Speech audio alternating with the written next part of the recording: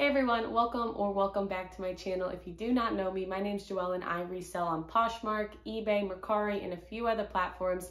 And today I have a video about Plato's Closet. I have a couple other videos about Plato's Closet and it's just talking about general tips and tricks to selling there and how to make the most profits. But today I am going to give you all a little more of an interactive video where I will show you more of what I am actually taking in. I've talked a little bit about brands that I take, but today you will get to see more of the specific categories that I'm taking in, more specific brands, and the amount of items that I'm taking in. So for the first part of this video, I will show you all what I am actually taking in. For the second part, I will share what profits I made. And for the third part of the video, I will go over what they did not accept. So now I am just going to show you all a little video of what I am taking in.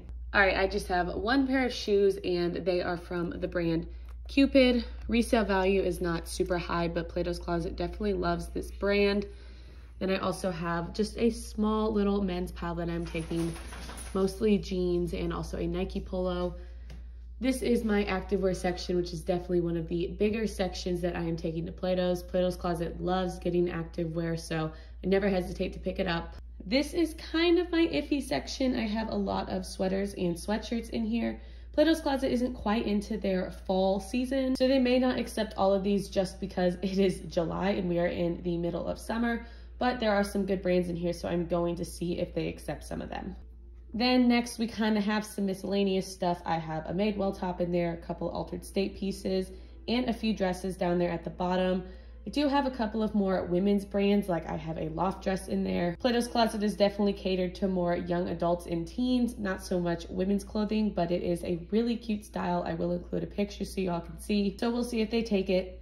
And then here we just have a small pile of some stuff from my personal closet. I have a Zoffel swimsuit that didn't fit, a couple of Free People bralettes, and a lot of activewear in there that just doesn't have the best resale value on Poshmark. And finally, I have this gorgeous Urban Outfitters dress. It is new with tags. The MSRP is $69. This was a dress that I originally bought to resell. It was from the Urban Outfitters clearance sale. I paid $250 for it, but the sequins was kind of flimsy. Urban Outfitters clothes are not always the best quality, so I would rather just take it to Plato's Closet rather than keeping it in my inventory and risking a case being open for any damage that could be done to the item. All right, here I am, same setup, just a different day. I was unable to record while I was at Plato's Closet. It was really crowded when I went there. I did have a successful trip and I will talk about what they did not accept, but also how much money I made. But in terms of that crowd, I had 7 people ahead of me, and as I was selling my clothes to them, there were a ton of people that were rolling in.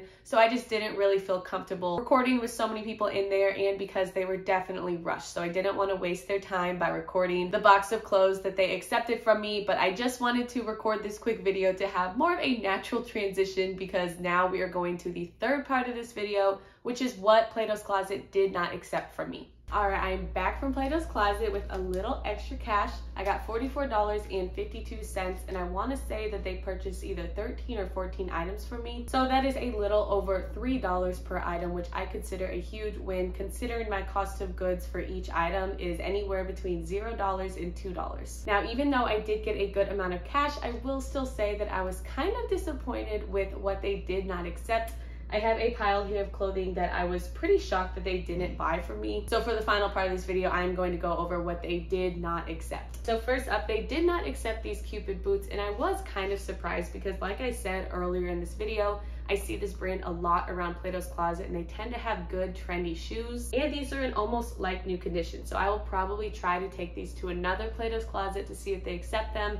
If they do not, I will be happy to list these on Poshmark and other platforms, probably for around 20 to 25 bucks. I only paid $2 for them, so no matter what, I will make a profit. This next piece was from Zella, and it is just this really cute blue pullover. It is in like new condition, just like those boots. Zella is just a really good, reliable, active brand, and I do see it around Plato's Closet, so I was kind of surprised because they're always looking for activewear. But this was one of those pieces that I recently purchased for 98 cents, and it was one of those where I wanted to get a quick flip for it. but I would be happy to still list it on my platforms. So I will go ahead and get this listed on Poshmark. I don't know much about Zella pullovers, but I anticipate I can profit at least $15 for it. All right, these next two pieces go hand in hand, and they are both intimately free people bralettes. This first one is in like new condition. It has all of the tags attached, and it is this beautiful blue color. Free People is just one of those brands that Plato's Closet almost always accepts. This has no signs of wear to it. Plus, they have an entire rack dedicated to Free People. It's one of their absolute favorite brands at this location, so I was really surprised that they didn't take it. And here is the gray one. This one has some wear to it. It is very minor pilling on the straps, but both of these bras came from my personal closet, and so I am definitely happy to just list these on Poshmark and Mercari. I'll probably bundle them because they're the same size, and even if I could make $5 or $10 for these, I will be happy. This next piece was also from my personal closet, and it is a New with Tags Zoffel swim top. I purchased this and it was too small for me, and so it's been sitting in my closet for a really long time. I say I was shocked that they didn't accept this, because this particular Plato's Closet and a lot of other ones that I've gone to in my area are filled with Zoffel and Shein swimsuits, and a lot of those are pre-owned, so I figured that they would not hesitate to buy a New with Tags swimsuit top from me, but for whatever reason they did not accept this top. However, this is another one of those pieces that I am going to try to take to another Plato's Closet location. I think that they will eventually accept it, especially since we're still in those summer months. All right, this is the final personal closet piece. It is just a pair of Reebok mesh shorts. These shorts are super cute, and I was really surprised they didn't take them because they're great athleisure style. And I also purchased these about a year ago, so they're still a really recent style, and Reebok has come out with a lot of cute and trendy pieces, and Plato's Closet almost always accepts activewear as long as it is a decent brand and in good condition. So overall, I was just really surprised because there are no flaws to these shorts. It's a good brand and it's in good condition, but it's another one of those pieces that I will definitely take to another Plato's Closet in my area. There are quite a few, so I think that the odds of these selling are pretty high. This next piece is a Toby lace dress. I will probably end up listing this on my platforms. I don't know too much about Toby resale value, but I only paid 98 cents for this dress, so I'm thinking I could profit at least $15 for it. It was just one of those pieces like that Zella pullover that I thought I could get a quick flip for at Plato's Closet.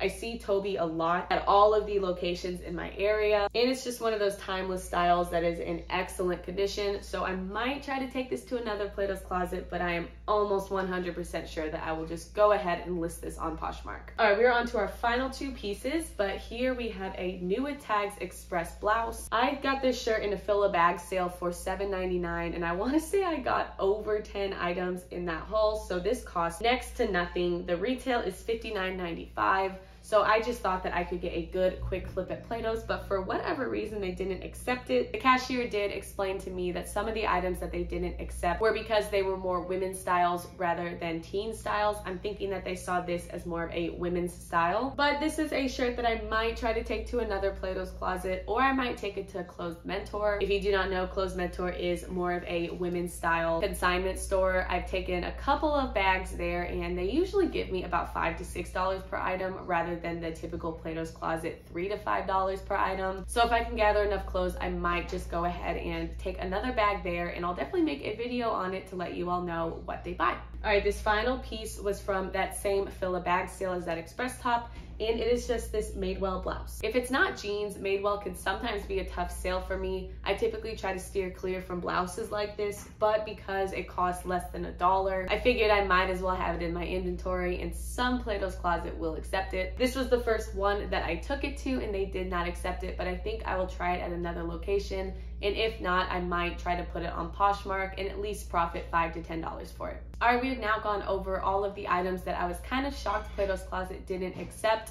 Some other brands that they did not accept were Loft, J. Crew, and Lush. I'm thinking that like that Express top, Plato's Closet just didn't see those as teen styles, and I'm completely fine with that because all of the stuff that they didn't accept, I am confident that I can take it to another buy, sell, trade store, or that I can still make a good profit on Poshmark. And overall, I am really happy with the $44 quick cash that I got. Plato's Closet will typically give me around $35 to $60 per haul, so I definitely consider this trip a success. But if you want to see more reseller content like this, I hope you consider subscribing to my channel. And if you want to see more Plato's Closet videos, I do have a playlist on my channel. I have a couple of videos that talk about tips and tricks for making more profits at Plato's Closet, along with a couple of clearance hauls. So feel free to check that out. But now that we're at the end of this video, thank you all so much for watching, and I will see you for the next video.